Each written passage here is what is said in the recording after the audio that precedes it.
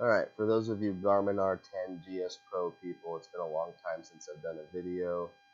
It's going to be really short. Turn your Garmin on. It should be Bluetoothing. Make sure your computer's on and it's Bluetooth. Turn GSPRO on.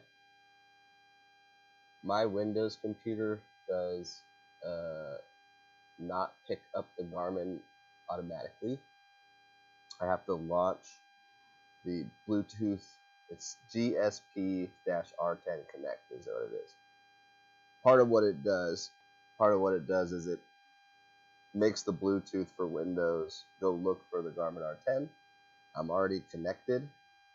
We have GSPRO up. It's connected. This is the R10 window, and what you want to see is your Garmin blinking green. That means it's ready.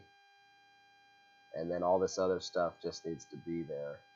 When you take a swing, you want it to be blinking, holding red, and then after you swing, it to transmit all the numbers to your computer. So it's a very simple setup now. You used to have to go through the phone and then connect your phone through a specific port and IP. Now you just need Bluetooth turned on, Garmin turned on, launch GSPRO, launch GSP-R10 Connect. Everything turns green. You need GSPRO to be doing the API v1 Connect option for your launch monitor, and then everything starts working. I recommend putting all electronics behind the Garmin. That's something I've been dealing with and trying to get out to people.